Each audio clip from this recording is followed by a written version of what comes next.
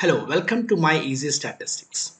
In this video, I will be discussing about patterns of missing data, how to test for patterns in the missing data, and how to deal with missing data. Generally, there will be some missing data in the data set because of different reasons.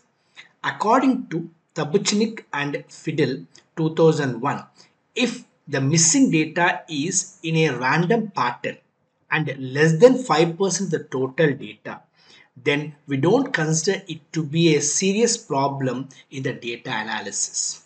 But if the missing data is non-random and more than 5% of the total data, then any statistical results based on such data will be biased. So first we need to understand the patterns of missing data and its percentage. Next we need to decide how to deal with the missing data. So let's start for understanding different types of patterns of missing data. There are three patterns of missing data. Number one, missing at random. Number two, missing completely at random. Number third one is missing non-random. First one, missing at random. Missing data are termed as missing at random if the missing data of one variable can be explained by any other variable in the data set. It means if you have two variables, the missing pattern in one variable can be explained with relation to the other variable. I'll explain you this with an example when I do SPSS analysis. Next one is missing completely at random. Missing data are termed as missing completely at random if the missing data of one variable are unrelated to any other variable in the data set. Means the missing pattern in one variable cannot be explained in relation to any other variable in the data set. Now the third one is a missing non-random. Missing data are termed as missing non-random if the missing data pattern is not missing at random or missing completely at random. So this is called missing non-random. The data should not be missed at non-random. Data can be missing at random or can be missing completely at random, but it should not be missing non-randomly. Now we will take the data set and discuss this pattern, and we will use a software to understand is there any missing completely at random or missing at random. This is a SPSS file. In this file we have four variables are there. The first variable is gender, second variable is age, third variable is question 1, question 2 and question 3. These are the opinions regarding job satisfaction, where these two, gender and age, are demographical variables. Now you can see these are dots. What we are seeing is a missing data. Now first let us understand different patterns of the missing data. We'll start the analysis. To analyze, you must click analyze. In this missing value analysis, in this we have two boxes are there on right side, quantitative variables and categorical variables. Let us take this gender and age as categorical variables and these three opinions as quantitative variables. And in pattern, let us select this cases with missing values and sort variables by missing value pattern. Click continue, and in descriptives set t-test and include probability in table. And you can see omit variables missing less than 5%. Already we have said that if the missing is 5%, less than 5%, it's not a problem. So we are trying to omit cases with are less than 5%. Click continue and click OK. Once I click OK, in the output screen we can see univariate statistics. Here we can see the percentage wise for each variable. Question 1, question 2, question 3, gender and age. The percentages for all are less than 5% except for age. Age is having missing data 13.2%, which is more than 5%. So we are going to focus on this age and see is this age have any relationship with the other variables. For this they have used a t-test.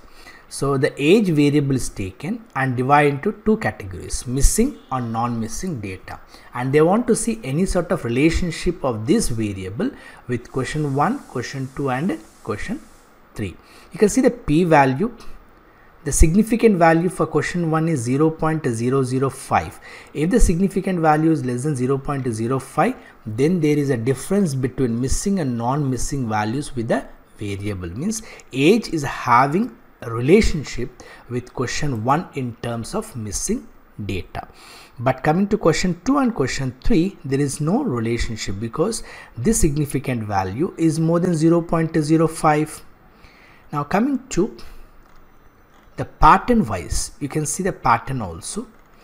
It shows each case wise how many missing data you have. There are some cases you have multiple missing, like 310. There are 2 missing values are there for question 1 and question age.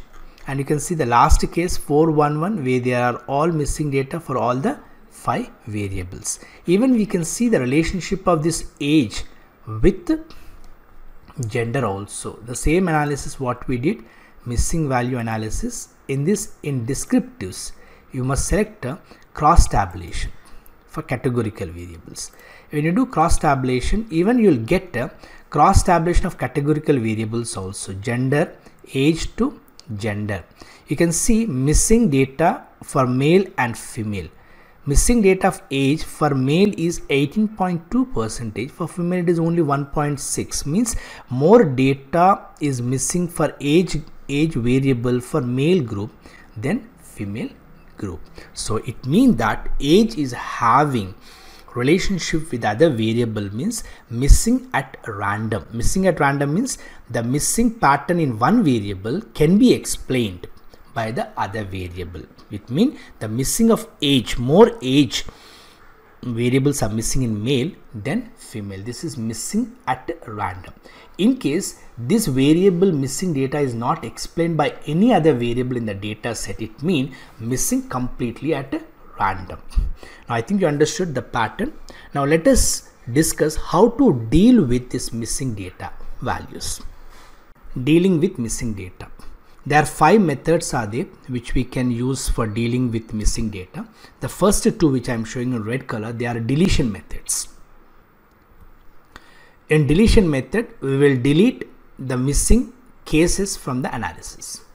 The first one, list-wise deletion, means all missing values from the total data set will be deleted. Whatever test you do, the total missing values from the total data set will be deleted. This is called list-wise deletion. All missing values are deleted from the analysis. Very easy method. Second one is pair-wise deletion, which is also called as delete cases analysis by analysis. It means if you are doing 2 tests, for example, in the first test you are using A variable and B variable. Missing values in the only 2 variables will be deleted. It will not touch the missing data of the other variables. And next you are doing another test where you are using C and D variable, for example. System will delete only the missing data for that variables only. Means it is going to delete cases analysis by analysis. This is called pair-wise deletion method. So here we are not going to handle it anyway. We are going to simply delete it. Whether you are deleting completely from the analysis or deleting analysis by analysis, that is all 2 methods, list-wise deletion, pair-wise deletion method. Next method is mean substitution method. That is, system will simply take the value, the variable, calculate its mean of the variable and substitute that mean value wherever there is a missing data. This is called mean substitution method. This is also simple method. System will not work much. It only calculates the mean of the variable and substitutes that mean value in the missing value. So I'll show how the system is going to do this for mean substitution. Let us see this mean substitution method for this transform. and in this replace missing value. I want to substitute missing value for question 1. You can see 1, 2, 3 and there are some missing data is this. Just to take question 1 into new variable, system is going to calculate series mean and substitute in this, and it will create a new variable called q1_1. I am clicking OK. Right, let us see the data. Now you can see here there is a missing data here. 2.5 is substituted here. 2.5. So this is a simple method where system will calculate the total variable mean and substitute in the missing data place. And after mean substitution method, the next method is regression based imputation. Missing data is replaced with a predicted value generated by using multiple regression based on non-missing data on other variable. Means, for example, you are using dependent variable and independent variable. Right? System will calculate the regression predicted value and substitute in the place of the missing data. I'll show you how this is done in the system. In SPSS, to use this regression method, you must go to analyze, missing values. In this, I'm using 3 variables, q1, q2, q3. For the 3 variables, wherever there is a missing, system is going to substitute with a method called regression. Means in each case it will take one variable as dependent, the other 2 variables as independent, and calculates the predicted value and substitutes in the dependent value. That's so simple it is. So in variables you can select here which variables to be used, only thing.